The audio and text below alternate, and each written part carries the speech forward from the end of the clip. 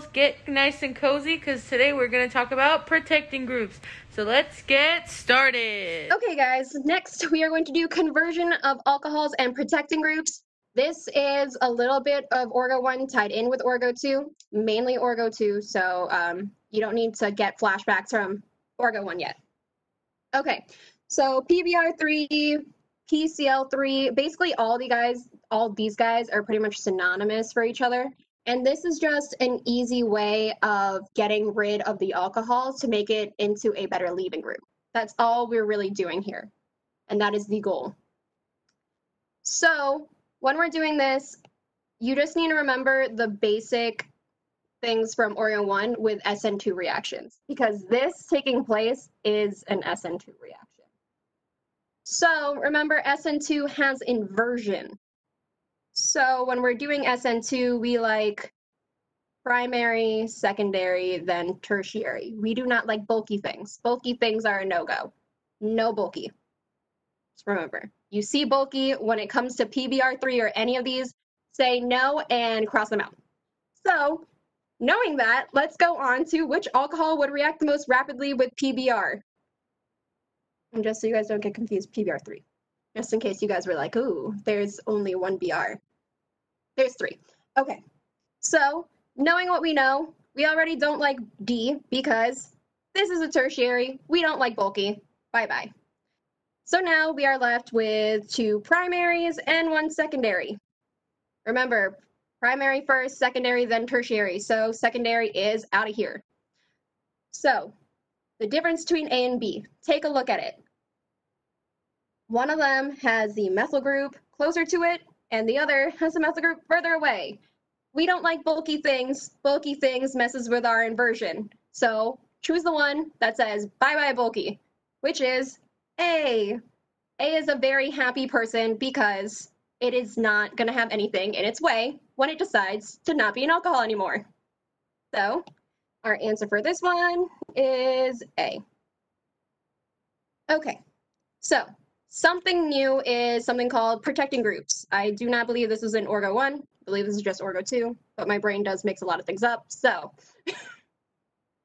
basically the purpose of a protecting group is to be able, sorry for my horrible handwriting, to be able to keep or change stereochemistry. This is mainly used in lab, but you just need to know how the basic reaction works and what stuff you would use to keep or change the stereochemistry. Sorry, I get my words mixed up. Okay. So basically, you're going to see an alcohol, you're going to place a protecting group on that alcohol, and depending on what that protecting group is, you will either invert or not. So these are 2 main ones, tosylate and mesylate. As the amazing Rosemary has told me, the way to remember the difference between tosylate and mesylate is remember mesylate, like methyl, is going to be our smaller group here. Tosylate will be this big ugly thing. And yes, that is exactly what it looks like when it gets bonded where the alcohol is. It's going to look like this, or like this. They do the exact same thing. They will not invert the first time, but the end product will end up being inverted. So this is tosylate. Don't let this scare you. That just means this. That is all that is. I remember I got to the exam and I was like, oh my God, what is this big thing here? And then I'm like, that's just tosylate. No need to freak out. So, like we said, tosylate's gonna go in. Let me see if I could, like, can I copy this? I can. Okay. Whoops. Okay, so tosylate's gonna go in and attach itself up here. Whoops. Tosylate's gonna come in and put itself here, like that. There's tosylate. It did not invert anything yet, but when this iodine comes in to react with this, it is going to, I'm just gonna draw this out because it'll probably not take as long because I do not do well with technology. It is going to kick off that tosylate and invert, and now it's going to be the opposite. So it started out dashed and now it's wedged.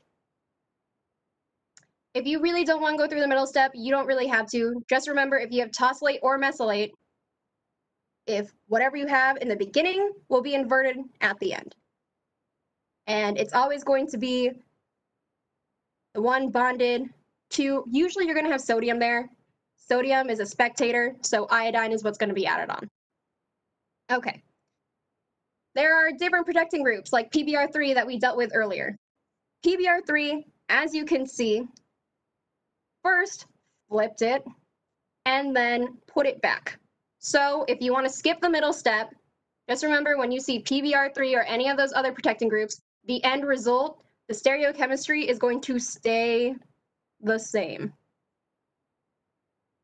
Mesylate and tosylate, like I said, you want to skip the middle part, just know that it's going to invert at the end. So if you really don't want to do the middle step, just remember it that way. PBr3 protecting groups stay the same at the end. Mesylate and tosylate, going to invert. And if you guys have any questions about that, feel free to email me. If not, practice problems, that's all I can say. Okay, guys, so now let's just do a really quick practice problem. So we're just going to match the correct reagents to each reaction. Okay, so as you guys can see, wedged, wedged. Which protecting groups let us stay the same? Was it the mesylate and tosylate, or was it our PBr3? For all the people that said PBr3, you are 100% correct. This one is B. And that means this one is A, because we are going from wedged to dashed. And I'm serious, a question can be as easy as this. So be sure to just remember, PBr3 stays the same, mesylate and tosylate, invert.